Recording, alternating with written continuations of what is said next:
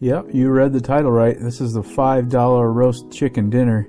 We get these chickens from Sam's Club, and as you can see, fully cooked rotisserie chicken, $4.98. I'm sure this is a lost leader for Sam's Club. Not everything in Sam's Club is a good deal, but this is a smoking deal right here. We eat these a couple times a month. Whenever we go grocery shopping, we always make sure to pick up a rotisserie chicken. And these are sitting on a warmer in the grocery store, and we bring them home and put them in the fridge and then just heat them up later.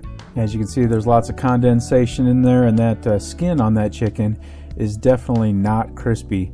That's the main reason why we heat it up later, is just to crisp up that chicken. We like the crispy chicken skin. The pan I like to use for this is this nifty little tray and pan set that I got as a gift. I like using the rack because the drippings from the chicken will fall down onto the pan, and then the chicken isn't sitting in a puddle of its own grease. As you can see, I've used this for many chickens. If you don't want staining or burnt stains on your pan, probably coat it with some foil, I would say. But obviously a rack isn't required. This could be done in any kind of baking dish. A rack is just nice. But this chicken is fully cooked and seasoned, and I don't do anything to it at all aside from pulling it out of the package and putting it on this rack. And since I'm going to be heating up this chicken in the oven, I like to be efficient about this. And since I'm heating up the oven, I'm going to cook some vegetables in the oven right along with the chicken.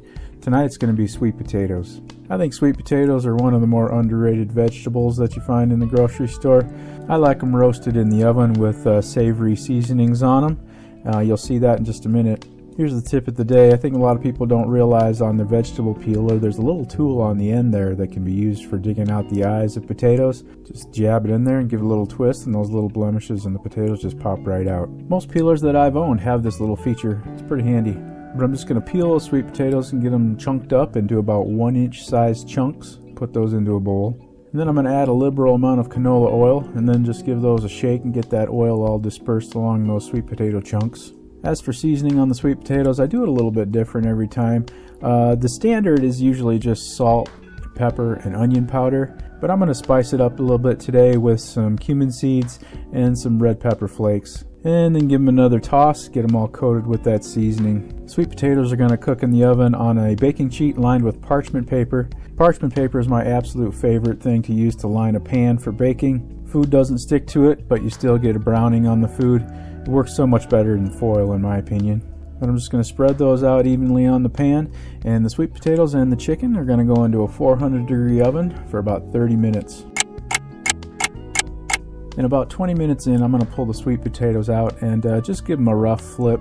Nothing too tedious here. No need to make sure every single piece gets flipped, but just kind of toss them around a little bit, make sure nothing's burning. And I like to cook them just till they're softened and have a little bit of browning on them. And they'll go back in the oven for another 10 minutes.